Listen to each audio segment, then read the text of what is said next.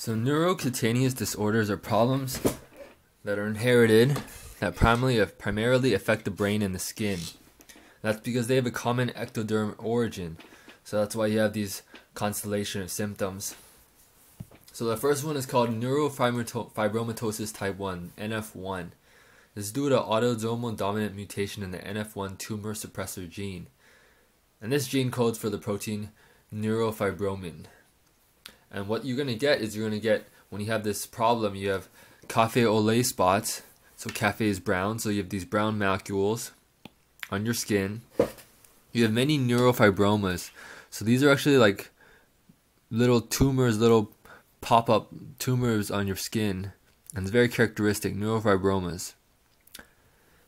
Finally, you have Lisch nodules. So you see in the pupil, you see these brown colorations, brown little circles. These are Lisch nodules. So this is a very classic findings for NF1.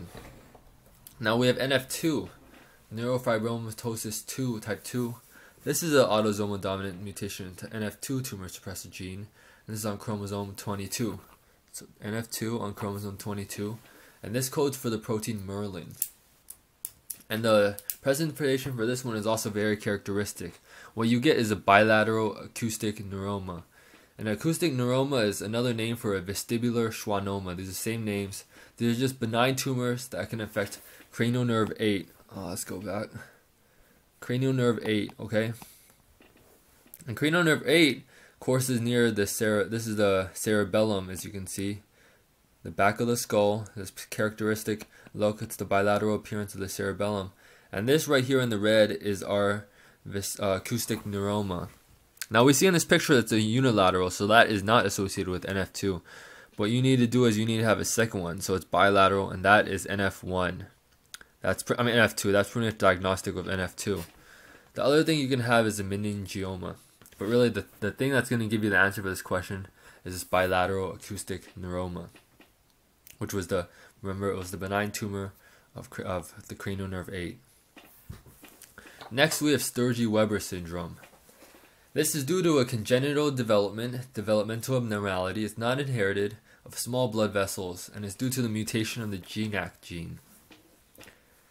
So it's a problem of blood vessels, so you're going to get vascular malformations. So that's the key word, it's vascular malformations. You're going to have vascular malformations of the face, and you get a port wine stain, which is what is seen here. This is a port wine stain. It's very characteristic of Sturge-Weber syndrome. You can also have vascular malformations of the CNS, and that just basically causes neurological problems. You can have seizures, intellectual disability, and if it's vascular malformations in the eye, you can have early onset glaucoma. And that's actually not vascular malformations of the eye. You're going to have increased intracranial pressure, and that is going to lead to early onset glaucoma. Next is tuberous sclerosis. And this is due to mutations in the tumor suppressor genes TSC1 and TSC2. So TSC stands for tuberous sclerosis. And what you're going to get is you're going to have skin findings and small benign tumors. You can have ash leaf spots, which just look like little leaves, and it's like a discoloration on your skin that looks like a leaf. You have chagrin patches. So you can take a little Google of these two if you would like. I couldn't find any good pictures for you, sorry. And then you have a variety of small benign tumors. So you can have cardiac rhabdomyomas, so it's just a tumor in the heart. You can have hamartomas in the central nervous system and the skin, so that can lead to intellectual disability and seizures. Angiofibromas, which are little tumors with blood vessel origin, and a renal angiomyolipoma. So this is like a blood, fat, and muscle tumor in the kidneys. So I just remember it's a bunch of small little tumors all over your body. You can have a couple skin findings. So that's tuberous sclerosis. Finally, we have von Hippel-Lindau Syndrome V Hl. This is due to autosomal dominant deletion of the VHL gene on chromosome 3. So you remember chromosome 3 because that's 3 letters in VHL. And this can lead to development of both benign and malignant tumors. And there's 3 of them to remember. So first is hemangioblastomas in the CNS. So that's kind of just a benign blood vessel origin tumor.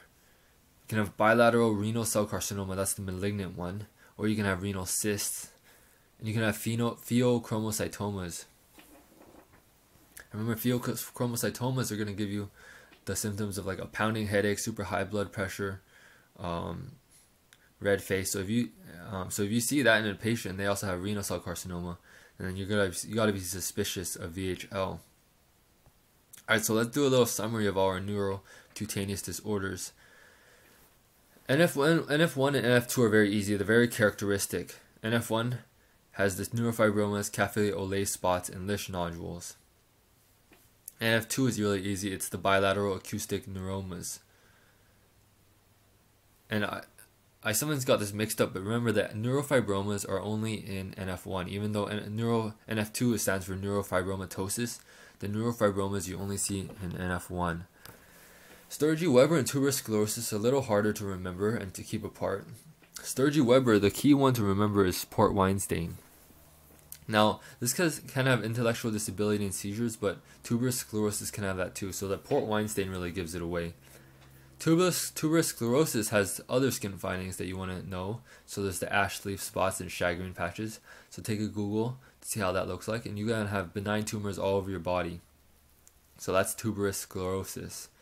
I don't know, I kind of think of tubers as kind of like a tumorous thing. So it's like a tuber growing around your body, so small benign tumors.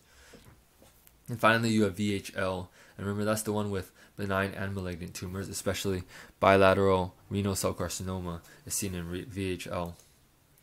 Alright, so that's it for a summary of neurocutaneous disorders.